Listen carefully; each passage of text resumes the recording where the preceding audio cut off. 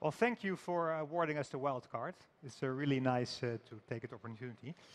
Well, maybe you have seen Elon Musk this summer on stage explaining what he wanted to do with his company Neuralink and how he wants to help paraplegic people communicate again. Maybe you have heard renowned scientists from big universities when they presented their research results, how they were going to help locked-in patients. Maybe you even have heard me say that I would do so. The problem now is that we all use this very small group of people as a justification for our cool work. And I don't think it's actually helping these locked-in patients, neither do I think it's helping the brain-computer interface industry. So I'm Ivo de la Rive-Box from MindAffect.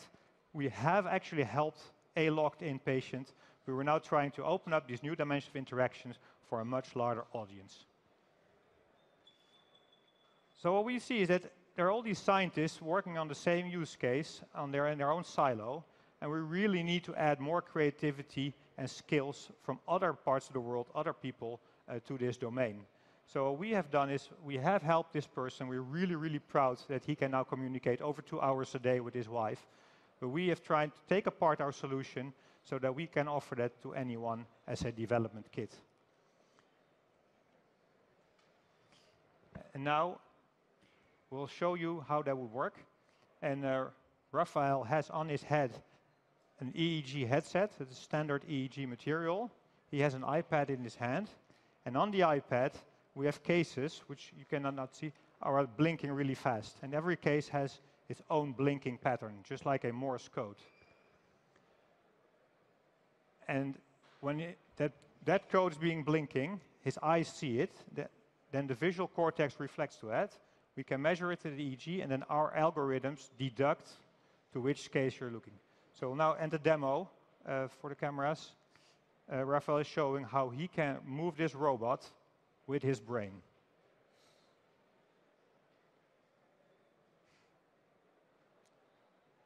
And if one of the judges doesn't believe it, he can say whether it has to go straight or turn right or left. Make him spin in circles.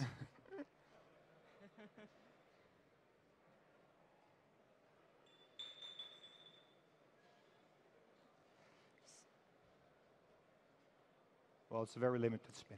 So but the iPad, he will go on and... so he's based off of his blinking patterns, then that gets translated to the robot? Yeah, so what happens, the application is on the iPad. There, the blinking patterns are presented to the task that you want, so the right or the left. Okay. Yeah. So every block has its own blinking pattern, like it would have its own Morse code. Mm-hmm. His eyes look at the one that he wants to action. The EEG measures the response that the visual cortex has, and then set back which code he has seen, and then the iPad actually sends a message to the Lego robot. Got it. Okay. So our IP on this, we have 2 patents, one on the principle of having these blinking patterns and get it out of the brain with the algorithms, and then the second one is to use it for a brain-computer interface.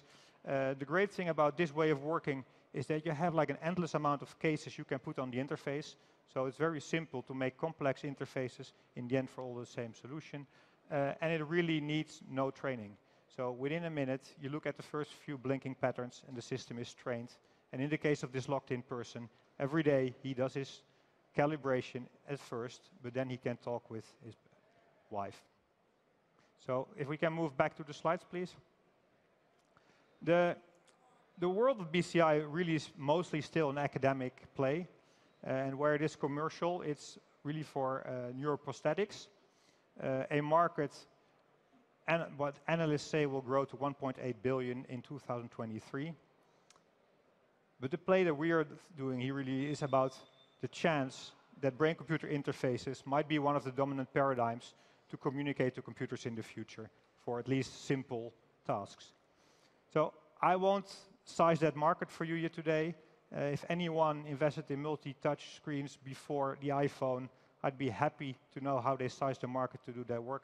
But let's see. So on the competitive field, the biggest competition actually comes from current technology. We're really good in using a button, a touch screen, voice, or even eye tracking to command the computer. We'll really have to prove that there are other things for which a BCI is more suited than that. So we were founded 2 years ago as a university spin-out. really with the first aim to help these patients. We raised 1 million, redid all the academic work, did the coding engineering, went to 10 patients in hospital, 30 patients at home, and now have this one user using it on a daily basis. And next month at CES in Las Vegas, we will launch our development kit. So we are a small team, mostly of very renowned technicians. Peter Dessin, the professor of AI at the Nijmegen University in Holland, has been working on this for years with his collaborator Jason Farquhar, who is now full-time on our team and leads these young, talented people in AI. And I myself have been successful with a smart thermostat startup before, and will now try to repeat that effort. So thank you very much. And if you always have wanted to have a BCI at home yourself or within your company, try what you could do. Next January, you can buy it. So please watch us and see the announcement about the launch at CES. Thank you. Thanks. Judges. So is the big the challenge here is that is for people who are disabled normally, right? Meaning they would use this instead of maybe using this to move around the house or something like that, right? Yeah, so the first audience that we catered to were these locked-in people. So they can hear, they can smell, they can see, but they have no way to command any muscles anymore. Yeah. So moving around the home is technically feasible when you command a robot, but communication is the first thing we've been looking at. And this one patient that we have been helping, he wanted to be able to control his TV, because if he doesn't like the channel anymore and his wife is not there, he wants to change that. So like moving a robot, we can also send a signal to a TV. Yeah. Makes sense. If this is for people who can't move generally, but it's requiring people to move their eyes around the screen, right, to look at the specific trigger, why couldn't you use retina or eye tracking for that? Yeah, so most people, fortunately, who are locked in or almost locked in, have solutions right now. So we launched this startup on this like holy grail of scientists in BCI space, like Elon Musk as well. He also said the same use case, hoping that we could help these people, engineer the technology up to a level that you could bring it to them, and then move to other use cases. And we thought there would be some business. We have to be very honest in the fact that for us it's unfortunate, but for them, eye tracking works pretty well. So, but in this case, this Belgian patient, it didn't. So he has an Asian background, he has dark eyes, smaller, so their eye tracking has issues. Eye tracking has issues with sunlight, so they often cannot go out. But I do acknowledge that there is very good technology for these people already. And sorry, you said you already ran a pilot? Did I see that on there, or are you about to run a pilot? No, so we have run a pilot with, so first it was a hospital setup with 10 ALS patients and 10 healthy people to compare if it would work for this group of patients. It did. And then we have been to 30 people at their home to see it in the context of their residential environment, how they would live and how it would work. Do you need to go through CE mark? Sorry? Do you need to go through like clinical trials and do CE? No, so actually because we have always positioned this as a device that could be used for gaming as well as for the medical purpose, one of the reasons obviously is that there is a larger market in more gaming kind of applications. The other is that then it's a generic device and you don't need the medical approvals from CE or FDA.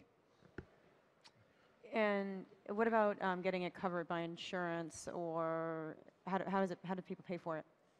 So I'm not sure about all the regions in the world, but at least in the part that I'm fortunate to live in, assistive technology is already insured. So if you can get an eye tracker for your ailment, you could also get this. Actually, the insurance companies are really supportive in these kind of efforts because they know the numbers are low, and the spin-off of supporting an effort of helping someone is pretty high. So it's not going to be a major burden for them, and it is already a prescribed thing. So I have a lot of sympathy for obviously trying to run a live demo and then not having it work 100%. I think you mentioned just now that there were latency issues just now that prevented the robot from going in a circle. How do you fix that? Like, what are the challenges between getting it to be almost seamless and where we are now? So quite honestly, I don't know what the issue was. It could be multiple things. It could be the cameras, the lights, the RF signals. So obviously, the state where we're at, there are a lot of challenges in the engineering part. We have mostly been focusing on the robustness of getting the brain signals out. And then we have to make it useful for all kinds of people. And the thing is that in history, old BCI work says like it works on 70% of the people. Now, I don't think there's any scientific evidence of why that would be 70%.